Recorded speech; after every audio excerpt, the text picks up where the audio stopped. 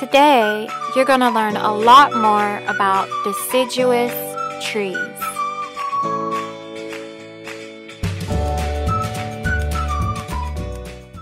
There are many different kinds of plants in the world.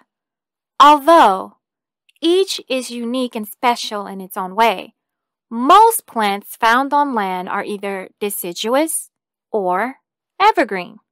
Remember, a deciduous plant is one that loses its leaves. An evergreen plant is one that does not lose its leaves, and it is always green. This is a picture of an apple tree in the winter.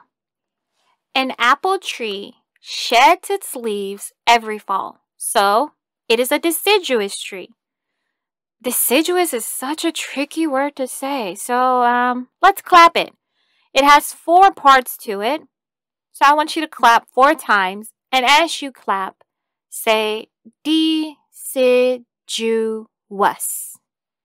Deciduous.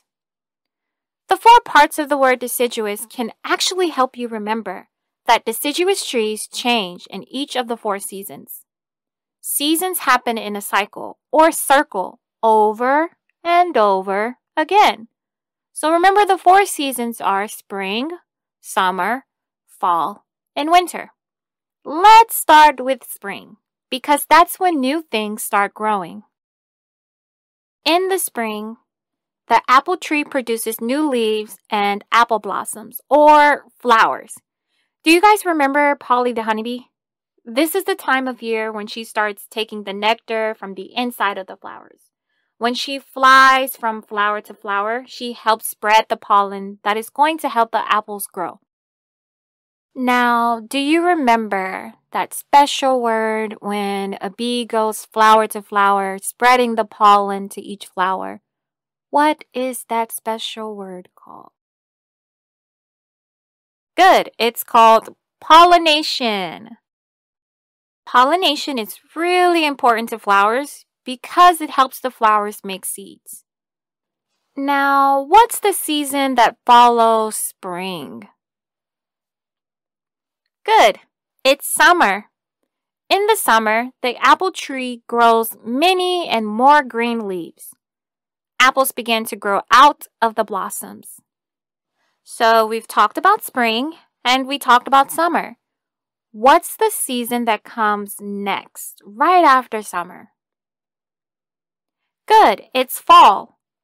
In the fall, the apples of the apple trees are fully grown and ready to be picked. The leaves on the apple tree starts to change to red and yellow, and then they fall off onto the ground.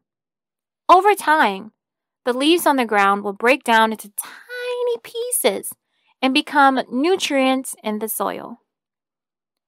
So we've talked about spring, summer, fall. What's the last season that we're missing? Good, it's winter. Here is the apple tree again in the winter. Remember, the seasons repeat in a cycle or circle over and over again every year. This apple tree has bare branches, again, meaning they are empty and without covering or leaves. I want you to take a guess. Why do you think that this deciduous tree is bare in the winter? So, deciduous plants are bare because they do not get as much sunlight during the winter as they do during the spring or in the summer. In the apple tree's habitat, the weather becomes cold and there is less light from the sun. With less light from the sun, the tree leaves cannot make food through this special word called photosynthesis. Because the apple tree cannot make food during the wintertime, it has to do something else to save its energy. Do you remember your vocab word that means to be asleep or not active? Great, it's called dormant.